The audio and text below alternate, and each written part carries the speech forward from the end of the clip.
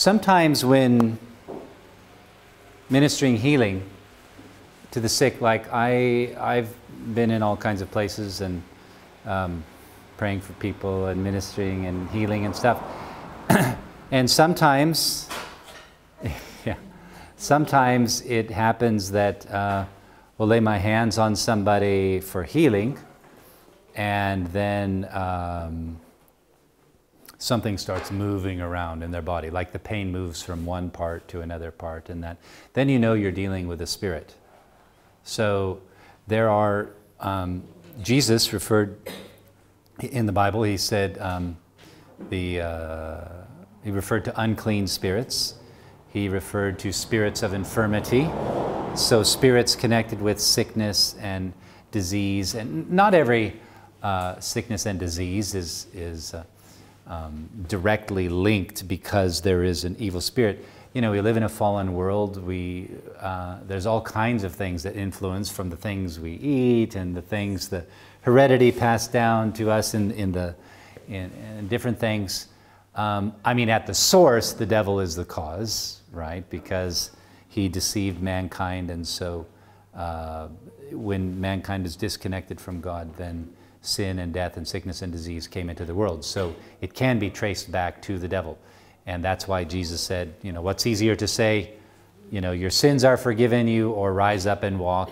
But he came to do away with both sin and all the works of the devil, which is sickness and disease and all of that.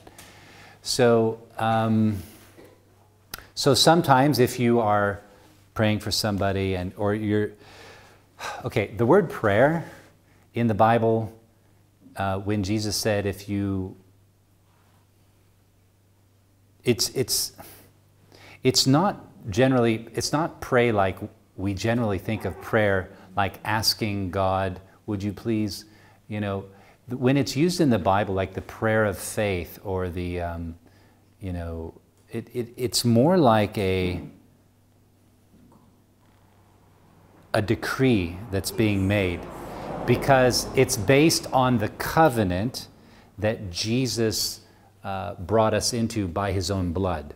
So remember at the Last Supper, he said, this is the new covenant, the New Testament in my blood. As often as you do this, remember me. He's the reason for it all, right? So don't forget about me, Jesus said, as you do this. And so Jesus, there's a new covenant, there's a new life that we live because of what Jesus did, which is very different than the people in the Old Testament, that they, you know, God was still busy there doing many good things, and the prophets, you know, and all these kind of things. But everybody didn't have access to that. Nobody was the temple of the Holy Spirit like we are now. That's why Jesus said the least in the kingdom of God is greater than the greatest in the Old Testament, which he said was John the Baptist, because he had the greatest message, that the Messiah is coming. So, but now we are literally the temple of the Holy Spirit, so we have a greater access.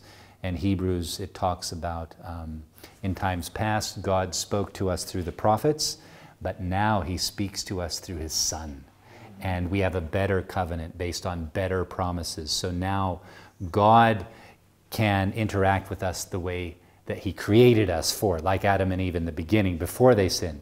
Now God can do that again, and he can walk with us. We can walk with him. And so, what was that? Say again? We're going to pray. What's that?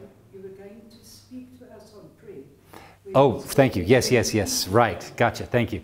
So prayer is actually, if you look in the original language there, it's not really requesting or something. It's actually demanding. But it's not demanding like, God, I demand you to do this. It's not like that. It's placing a demand on the covenant that was established by his will with his blood.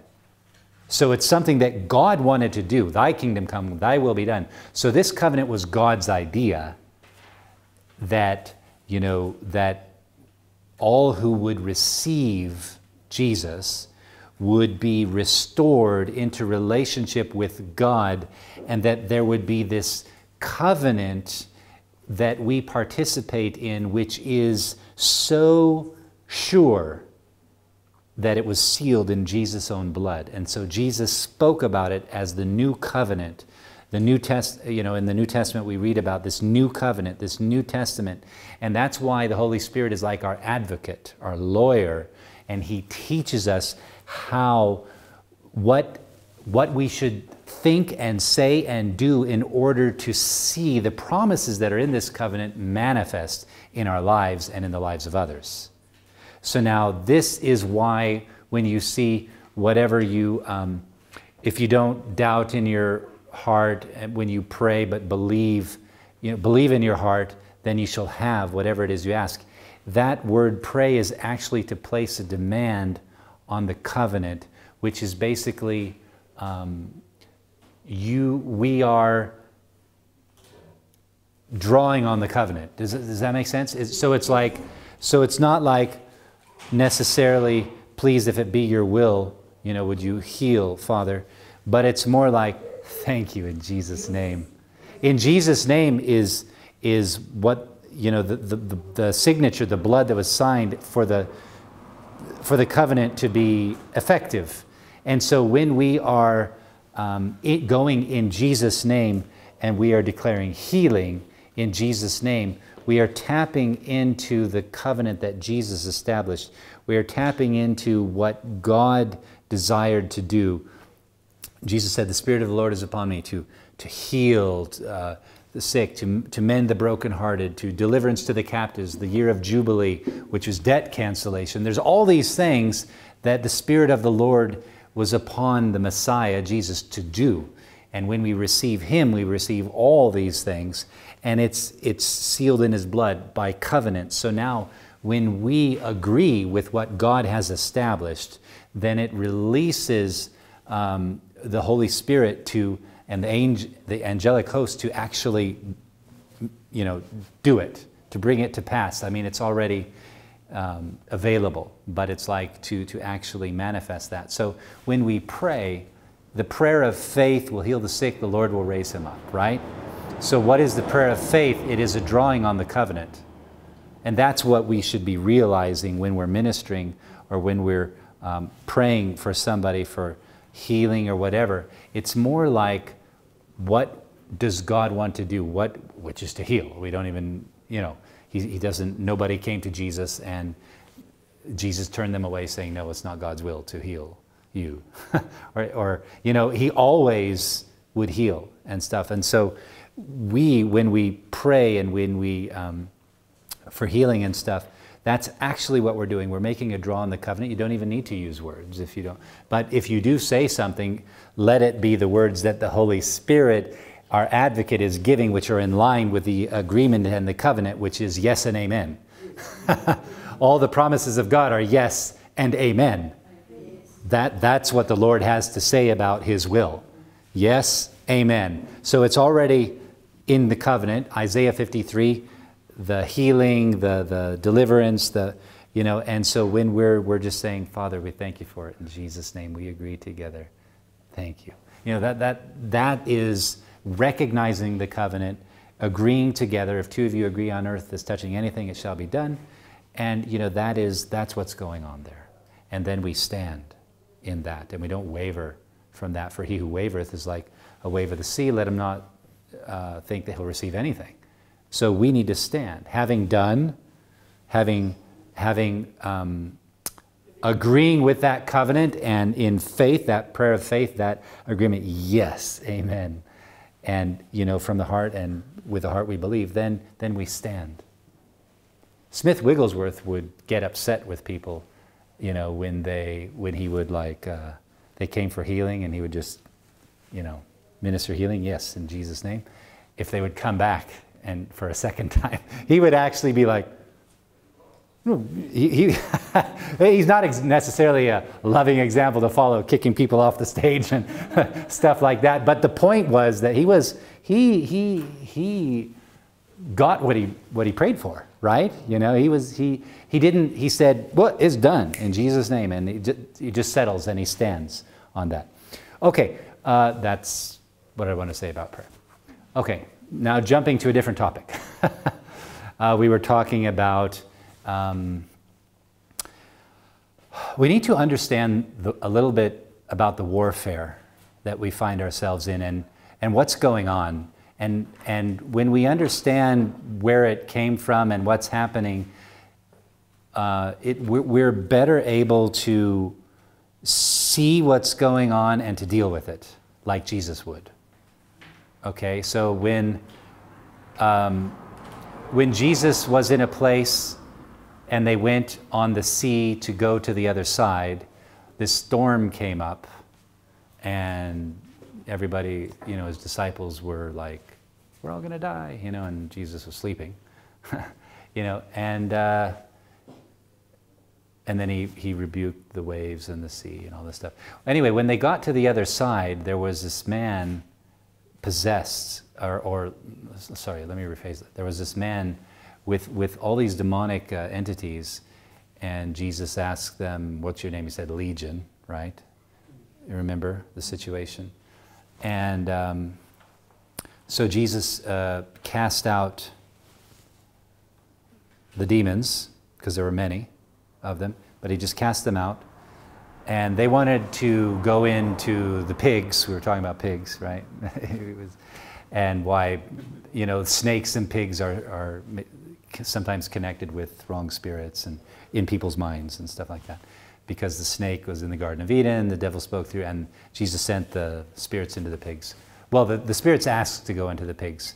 And the thing is that what most people don't know is that in that area, it was like they had a temple to Zeus on the hill there. And these pigs were used for the sacrifices in the temple there for Zeus, which was a demonic thing going on there.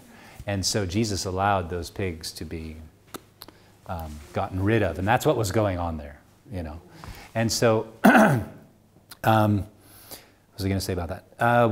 And then, so after he cast out those demons, they got in the boat and went right back. That's all they did there. So Jesus was led by the Spirit to go to the other side of the sea, cast out that demonic, the demonic leader for the area, let me say like that. Cast him out, and then go back. And then he left that area and just went back to the other side. So this is, part of what it means to be led by the Spirit, to do things which, didn't you just go that way? Yeah, he came right back. Yeah, he was led by the Spirit. And so he took out he unseated that head demonic entity for the area.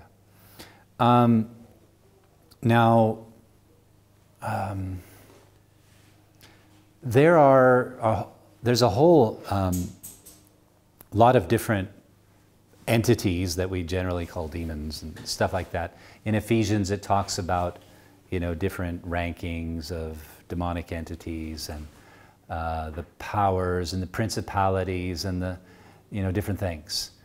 But there's also unclean spirits that Jesus spoke about on different occasions, and he was casting them out. And he said, you will trample on serpents and scorpions, and nothing shall hurt you. Serpents and scorpions are earthbound creatures. And so anything that we encounter in the demonic realm, maybe around us, we have authority over in Jesus' name, because these are the earthbound demonic entities. They're unclean spirits. Let me just say it like that. So there's unclean spirits, and they seek expression. Okay, they seek to express themselves through, because that's the only way they can get expression. So when they're cast out of somebody, then it says, Jesus said they go through like dry places, and they're like, oh, I want to seek expression. Let me go back to where I was cast out from, right? And so that unclean spirit goes back there.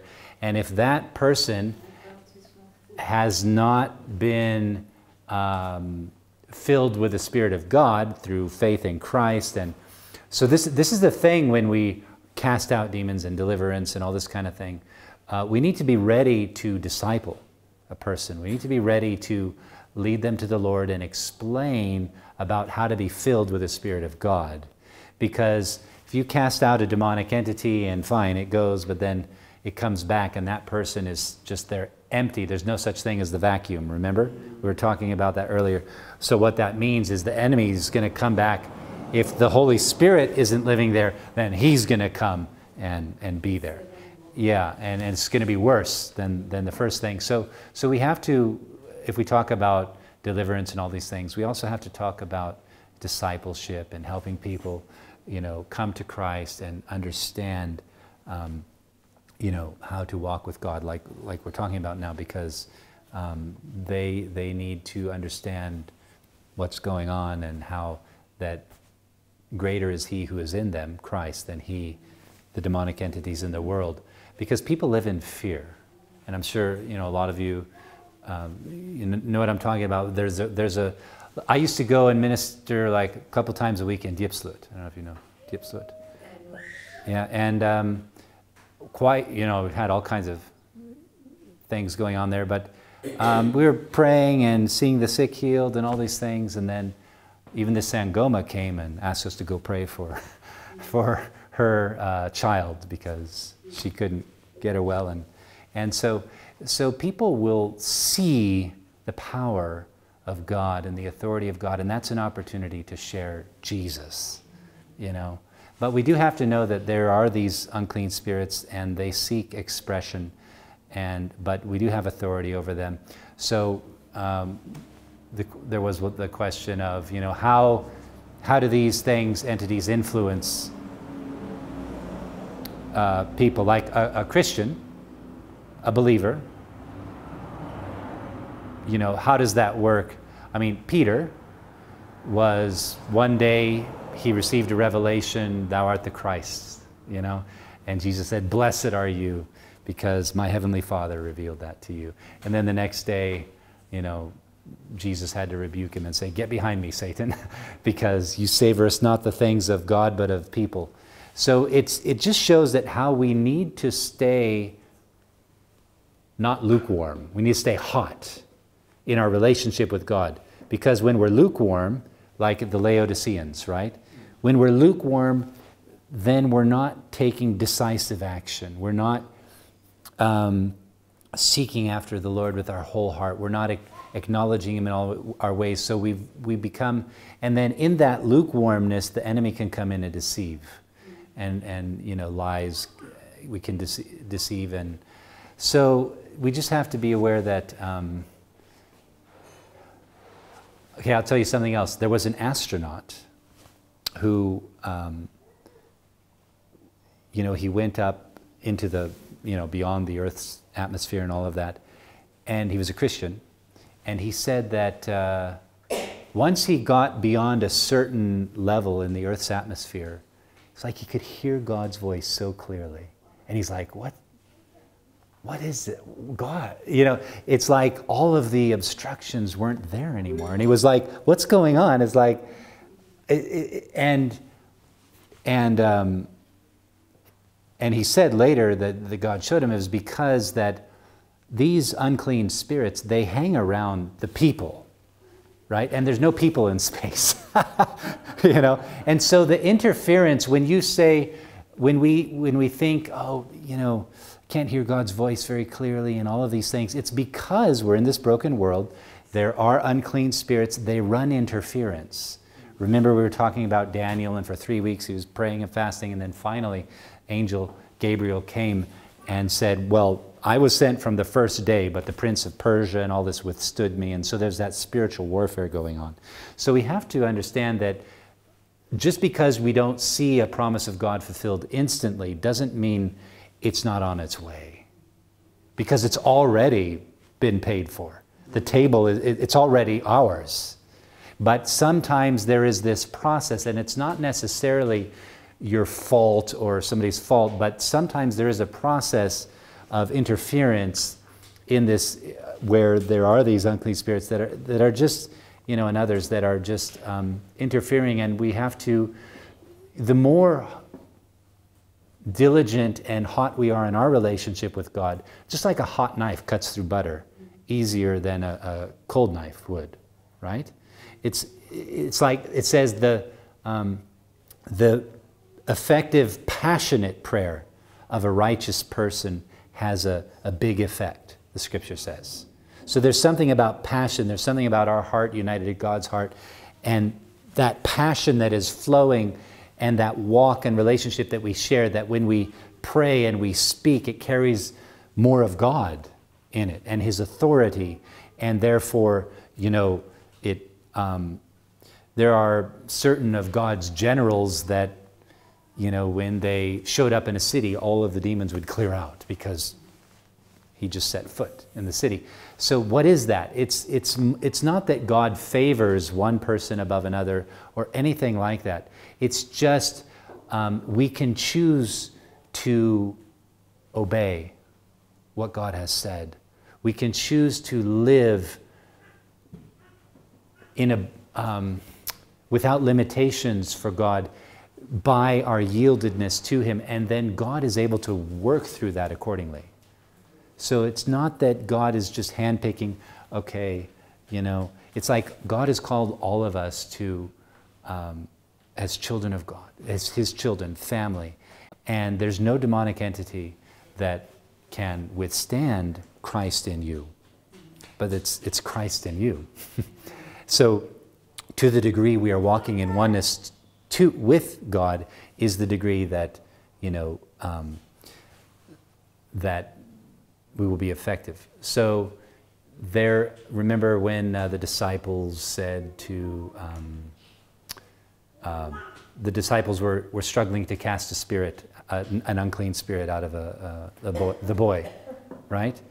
And then when Jesus came, the Father came to Him and said, I brought him to your disciples, they couldn't do it. So, and Jesus was disappointed because He expected them to be able to do it, right? He said, oh, how long will I bear with you, you generation that's not seeing things correctly, right? So He expected His disciples to be able to do it. And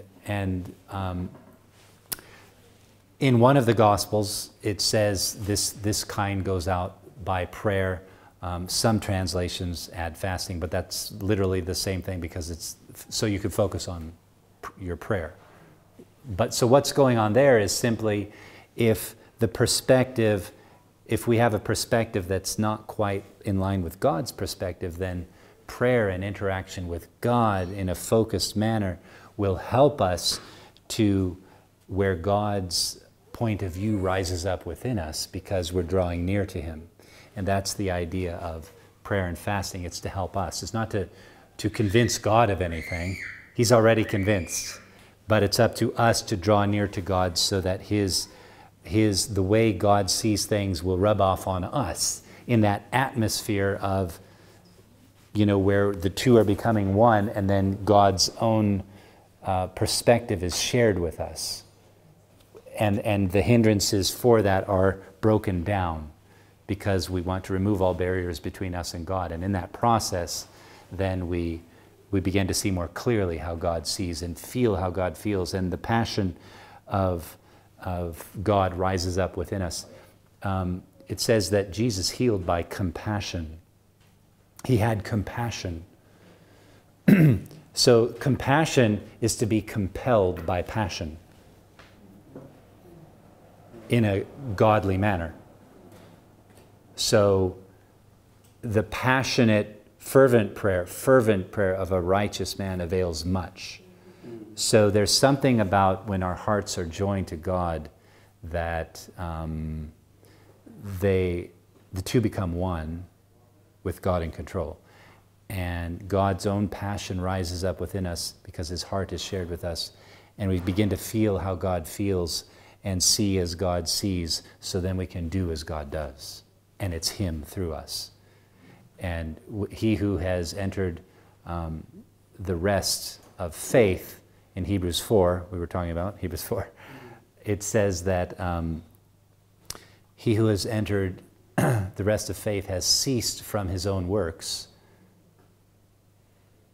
and entered, and what does that mean? That means now God can do His works because we're not relying on our own strength, but the strength of the Lord, not by might nor by power, but by my Spirit, says the Lord. So when we stop with our own works and we fix our eyes on Jesus and we ask the Holy Spirit to do what we can't do and we rely fully on Him, then all of a sudden, and we're just having done all to stand and rest in that place with childlike faith and peace, knowing God is faithful, and just so it becomes more simple, not more complicated in that regard, then the simplicity of the childlike faith and the trust we have in God is enough for us to just stand there. And yeah, and sometimes we just have a lot of distractions or warfare going on, and we just need to have a focused time of prayer, and that's what Jesus was talking about. This kind goes out by prayer, by fasting. He's talking about how we need to see God's point of view more clearly and feel His heartbeat more clearly in the matter. So we should just draw near to Him, submit to God, yield to His Spirit, draw near to Him, He will draw near to us. And in that secret place, the atmosphere is such that faith, God's perspective, will be rising up within us, because the two have become one and God's Spirit is able to rise up within us. Does that make sense? So, yeah. Any questions? Fasting, a lot of people, I used to think of fasting as a way to kind of, I don't know, convince God to do whatever that was. I didn't maybe articulate it that way, but that was kind of the impression before, you know. But then, you know, we read in the scripture how it says the fast that God desires is to free the captives, to help those in need, and, you know, in other words, to focus on the things that God is focusing on, because we're distracted with something else, which is of a lesser perspective, maybe a perspective of the world and whatever, and it's not God's perspective. So fasting helps us to get more diligent in regards to our relationship with God, or our seeking God.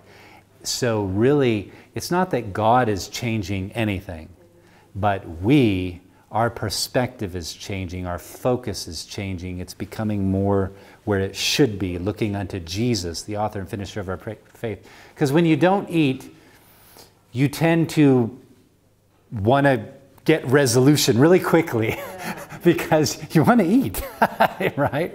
And it's like, but the point also is, it says fast, you know, it says, you know, talks about helping others. So maybe taking your meal, not just not eating, but maybe helping somebody else with what you would have had, you know. And so then you're also helping somebody else.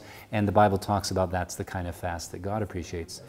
But so fasting is for our benefit, to help us to look unto Jesus more effectively, more diligently, to focus on the things of God that should be focused on, because yeah, life happens, and distractions happen, and, you know, we can just get busy with things. But God may have so much more. He does have so much more for us. So fasting is just a way to help us get more clarity and focus on the things we should be focused on. And but the point is that we should always live with that kind of focus. So when we kind of drift away from that being hot in our relationship with God and we're becoming more lukewarm, then fasting helps us to get back to where we should be. And the goal is to stay there. Yeah. To where we don't need to fast or not, but the point is often we do need to, because it's just helpful for us. Yeah, and what I've found also is that if my heart is really fixed in the right place when I'm fasting, like I'm really seeking after God and His heart, and for all of Him to expand in and through me, then the hunger becomes less of an issue. Yeah. But if we're fasting like maybe because we should or something like that, then it becomes more of a chore. Yeah. You know what I mean? You make it a ritual. Yeah. So it's good to do it as led by God, to do it because you truly do want God to be expressed in your life and what you're doing, and to help His will be established and for that relationship. So, you know, then it becomes fruitful. Yeah. Yeah. And from a standpoint of, we are really thankful, you know, because we know it's written, sealed in the blood of Jesus. It's a sure thing. It's already provided, so we can thank Him. Sometimes we can get into saying the right thing, but it's without the revelation really of what we have. So for example, if we're thankful from our heart, then that means we know that God is faithful, it's taken care of, it's, you know, it's settled, and we just stand there and we can thank Him from our heart, you know? And so everything can be an act of worship, actually. Everything, it says, whatever you do, do it as unto the Lord and not like unto people. And this becomes then everything as an act of worship. Whatever we do, if we do it as unto the Lord, we're going to do it with our heart, and it's as unto God. I wanted to read one scripture here just to kind of touch on the what we were talking about, these unclean spirits and stuff.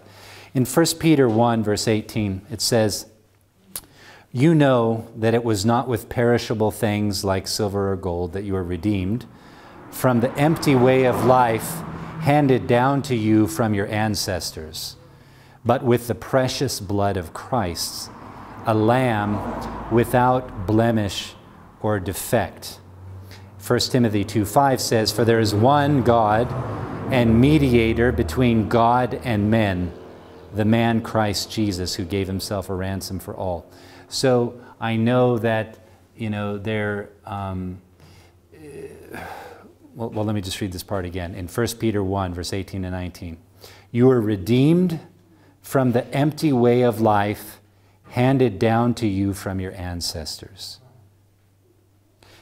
And you were redeemed from this by the precious blood of Christ, a lamb without blemish or defect." So we cannot look to our ancestors. We cannot look to any person like we can look to Jesus, because it actually says the empty way of life handed down from the ancestors. In other words, you know,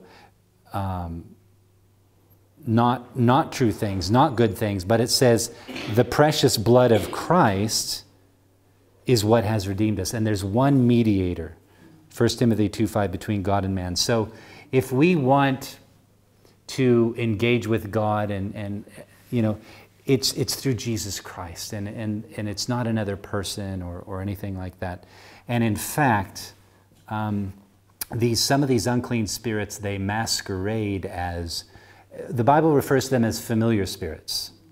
Familiar spirits are familiar with you, with your ancestors, with your grandma. You know, they hang around this earth. They are like these serpents and scorpions, these earthbound demonic entities that we refer to as demonic entities, these unclean spirits. And so, you know, some of these, you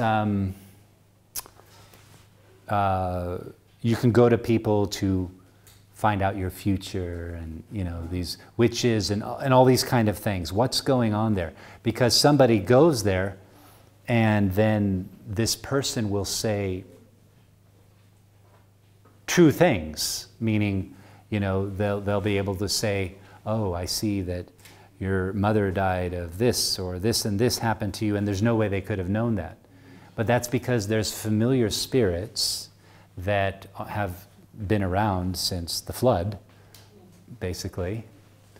So now these are disembodied spirits, unclean spirits that are hanging around seeking expression, and the way they seek expression is through people. And so they will try to hook people's attention on themselves, maybe through a person, by foretelling the future, or you know, doing a curse or a thing where something happens. But these are just familiar spirits who are able to tap into maybe what they even caused to happen, bad things before, and then they say, now the same thing's going to happen to you. And if you believe that, then you buy into this lie, and then it has power over you, and you bring a curse on yourself. So that's why the Bible warns against going to anybody who would do this type of thing, you know, to like fortune telling and familiar spirits and all these kinds of things, because there's one mediator that we go through, and that's Jesus Christ. Anything else, we put ourselves in danger of deception or in danger of getting deceived. And yeah. And you know what happens, like, so God, on God's side, He wants us, and we need to abide in Him, right? To live in that secret place, in a constant relationship. And on the other side, the enemy wants to create and feed these strongholds within our own lives and way of thinking. And and so the battlefield is what we choose to focus on and believe in. So as we abide in God and we realize that He has destroyed all the works of the devil, and we choose to just, you know, engage with Him. But on the other side, the enemy tries to at regular intervals, because they're not, you know, a demonic entity can't be everywhere at one time. So what they do is they don't understand time like we understand time. Like, they don't have a watch, and they don't have this concept of time. They weren't created, you know, in that sense, they weren't to be in this realm that we are. So, I mean, to operate and live like these unclean spirits are down here seeking expression through us. So what they do is they actually, they have to look at the stars, they look at the moon, and when things line up every 30 days or every whatever, and then that's their cues, and then they do their regular things that have worked in times past with people. So what I mean by that, if you've ever had a feeling like, man, what, you know, this person said the same bad thing to me, like this other person a month ago or whatever, and it seems like wherever you go, the same kind of thing is being said to you, because these familiar spirits, they're getting different people to try to get you to accept it, you know? And, you know, so they're constantly looking at our lives, and if they find a chink in the armor, if they find something that they were able to get to you with, they write that down, and you can be sure that on regular intervals they're going to try to do that again and again, and make you feel that again and again, to do that same thing. And so they use them. That's why the Bible says don't, you know, astrology and all this stuff, don't do that, because we seek God. Because the demonic realm, they rely on the alignment of the stars and this and that as their cues. Oh, hey, we need to go back to so-and-so and do that again. You know, that's what they do. So they get in these cycles where they do that. And so, and sometimes, you know, the Bible talks about strongholds and casting down these strongholds through the renewing of our mind and bringing every thought captive and all that stuff. So these strongholds are areas where these unclean spirits have gotten to us, and they found things that worked, and we begin to adopt that way of thinking. Oh, I'll never, you know, whatever, or, you know, I'm like this, I'm like that, or I can't do that, and I'm this. Let me tell you, from God's perspective, there's no impossibilities. You can do anything through Christ who strengthens you, okay? But the devil is the opposite. He will try to convince you you're worthless, you're good for nothing, you know, and he'll try to grind you down. He makes you feel inferior. And he'll use different things, anything he can pull from, to try to create division, to try to create between people, between things. Just, it doesn't matter what it is. He just doesn't want people united in God, because united in God, we are powerful. God works through unity. He is the Trinity, but they are one. But they are three, but they're one. So the body of Christ needs to operate as one. So the devil is always fighting unity. He's always fighting. But unity is not something that you can command obey me, or something. It's not like that. It's trust that is garnered through love, faith, trust, working through love and interaction and people doing the right thing, and then you learn to trust each other, and then, you know, that's how unity is realized. And so the devil's always trying to just do the opposite. He'll try to get somebody to say something, and they don't even realize they're saying it. It's just the enemy comes and, you know, like speaks through somebody, you know, and that can happen too. So we're really engaged in spiritual warfare. We need to understand that there's these demonic entities, and that's what they do. And if they weren't here, oh, that's what I wanted to say about the astronaut. So the astronaut, when he went above there, it was like clear. There wasn't this interference. There wasn't this, you know, whatever, because the demonic entities, they don't hang around just floating around in space. You know what I mean? And so, but when he came back here, oh, it was like, again, he had to, things became more difficult because there's this warfare going on. But we do have to remember, greater is he that's in us, he that's in the world, and we can walk in this secret place where the enemy can't touch us. But we have to fight to stay in that place. It's like a stream which is flowing this way, and it's almost like you have to constantly just be swimming this way. And so it takes diligence. And the Bible talks about being diligent and being steadfast. And in 2 Peter 1, it talks about things that we need to add to our faith. Right? Remember, add to your faith, you know, character, virtue, steadfastness, kindness, love. So these are qualities of God that we're partakers of, the divine nature also of God, that we need to bring to the table. It's like God has done everything he's going to do.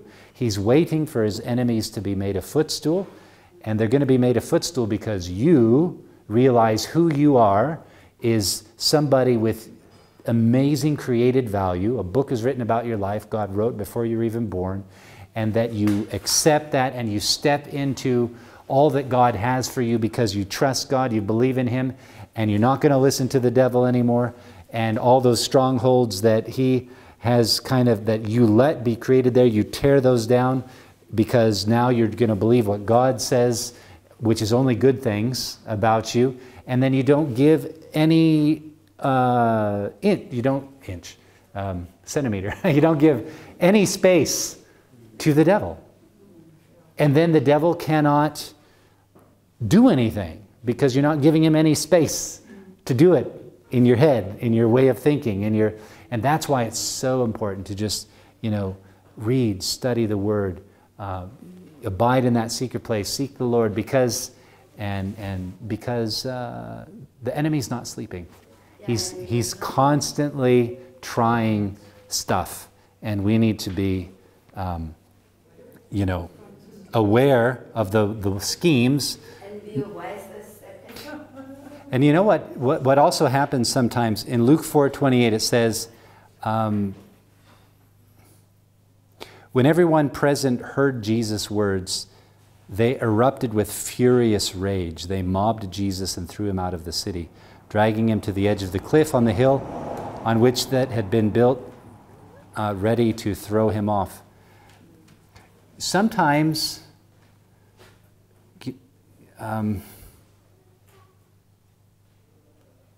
remember when Jesus was riding the donkey and coming into to town, and they were all, yay, the Messiah is coming, and da-da-da-da-da.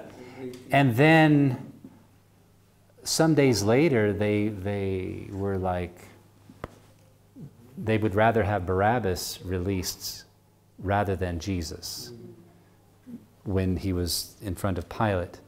So what caused the change there is that they had, their expectations were not accurate. In other words, they had this idea that the Messiah would come and be a military leader and defeat Rome right then and there.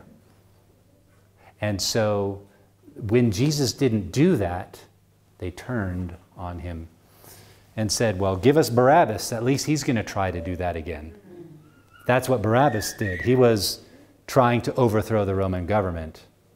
you know. And so these people who were singing the praises of Jesus, yes, the Messiah, the next day or soon after that, they were like, crucify him.